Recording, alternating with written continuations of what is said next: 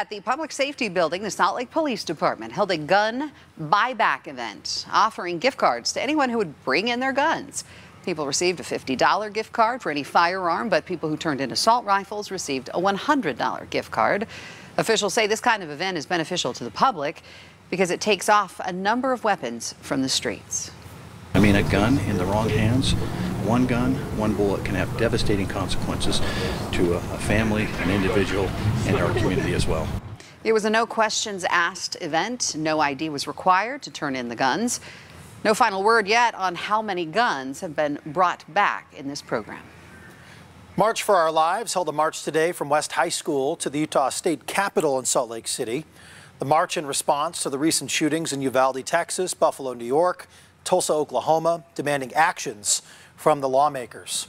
The group started after the 2018 shooting at Parkland, Florida at Stoneman Douglas High School, killing 17 students, injuring 17 more. But March for Our Lives started as a result of mass shootings that happened around the country in 2018. And as a result, we believe that the current safety measures put in school are not enough, and it will never be enough until we have common sense gun legislation. Still marching years later, a few thousand people came out and participated in the march today.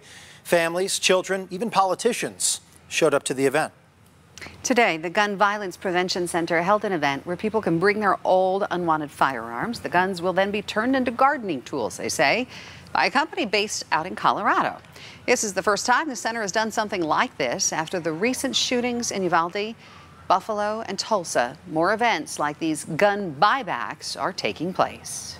Well, the Gun Violence Prevention Center exists to help educate people on the difficulties around the dangers around firearms.